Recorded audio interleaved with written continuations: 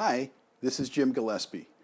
One of the most difficult situations that we ever face as commercial real estate brokers is when you're getting closer and closer in your negotiations on a transaction, and then all of a sudden the buyer won't come up any higher and the owner turns to you and says, it's got to come out of your commission. And you're looking at this going like, this is ridiculous, but this person is insisting on this from me. So a simple question that you can utilize to help reframe the situation to the owner might go something like this.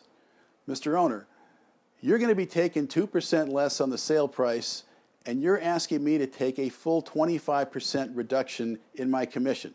Can you please tell me, Mr. Owner, why this is fair when you're taking just 2% less yourself and you're asking me to take a full 25% hit in my commission? Okay? You could even say something like, Mr. Owner, you and I have been partners throughout this transaction. We've been working for months to try to get you the highest and best price, and now you're asking me to take a 25% hit in my commission after I've been working hard for months.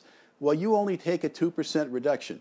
We're partners, Mr. Owner. Is this the way that one partner would treat another in a situation like this? Please tell me why you think this is justified. And then sit back, metaphorically have a bag of popcorn, and be entertained by what comes your way.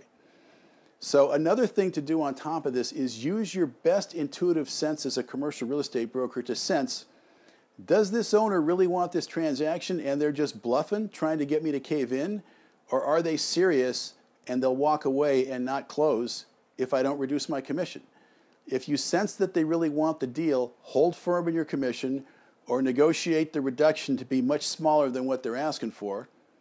But then again, if you sense that they're willing to walk away from the deal, you got to make the decision, okay? Either way, I believe in most situations you will be able to negotiate back and forth with the owner such that you only have to reduce your commission by a considerably smaller amount. So utilize this kind of approach whenever you're stuck in a situation like this with an owner. And always, if you're interested in coaching, training, or professional speaking, let me know through my website at commercialrealestatecoach.com.